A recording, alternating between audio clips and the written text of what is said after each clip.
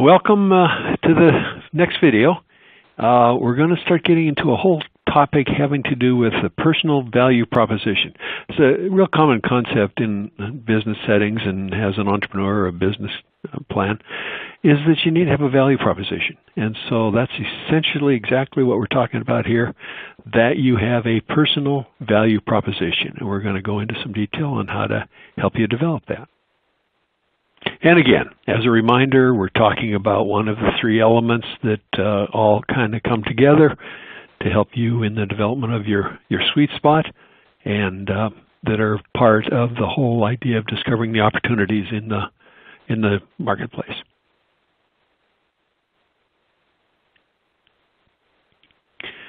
Now, very simply stated, definition of your personal value proposition is that unique value or somewhat unique value that you can bring to the job market that will essentially differentiate you from other candidates. Now, it would be naive to think that it's going to be completely unique, but you want it to be strongly unique. You want it to be something that everyone doesn't have and that sets you apart in the marketplace. So as you go through the process of identifying what is your personal value proposition, ask yourself these questions. What is my unique or somewhat unique value? What is it that I do that is special, that is unique?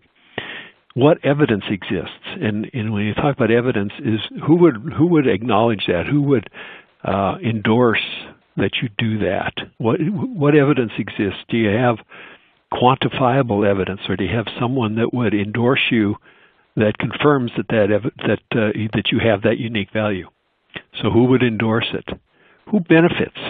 There's a whole concept in selling products and services, and one that I want you to be thinking about in terms of what's the pain point out there? What is it that you can do, and the value that you can bring, and who benefits? Who's the tangible recipient of the benefit from what you bring? For instance, do you offer unparalleled quality, or do you provide quick turnarounds, or do you enjoy solving complex problems? You don't want it to be too generic, but it needs to be tangible in terms of impact to the business environment.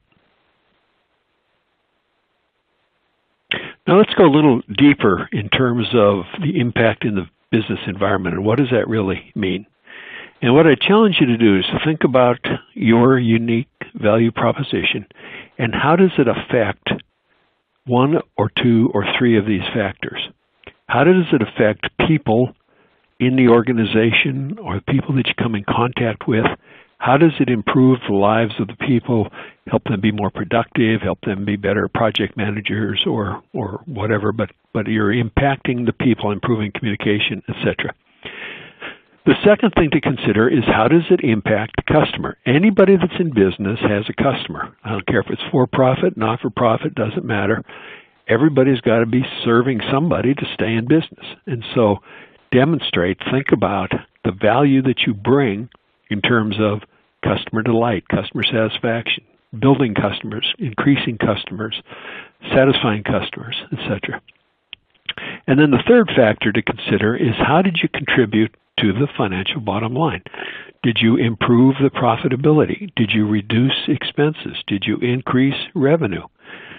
Again, it doesn't matter the nature of the company, even if it's not for profit, they have to have more money coming in than they got going out. And so you can talk about the value that you can bring in terms of how you've improved the overall profitability of the organization. So think about what you do and think about the impact that it has in either the people and or the customer and or the business, and then use that to articulate your value proposition. One simple trap that you can fall into is confusing this concept of a feature and a benefit. Any product or service has features, but they also have benefits. Something may be a certain color. That generally is the feature. The benefit is what you can do with the product or the service. And so you want to be able to be conversant in those terms and think about the benefits of what you bring, not just the features. So here's some examples of features and benefits. And, features are surface statements about you. Maybe you've got a degree in supply chain, or you're knowledgeable of pivot tables, or that you're CAPM certified. Those are good to have. It's appropriate to put that on a resume and to talk about it. But those are features. They're really surface kinds of things. The benefits are the things that you're able to do that have direct impact to a potential client or customer. Did you improve customer satisfaction scores? Did you reduce the one-time expenses in training programs, or did you improve the time to implement computer systems? What are the benefits? What are the outcomes? And you always want to be talking about tangible outcomes. And go back to that people, customer, and business slide that we talked about earlier. What's the impact that you've had in one or all of those areas? Those are benefits. So go beyond features and talk about tangible benefits.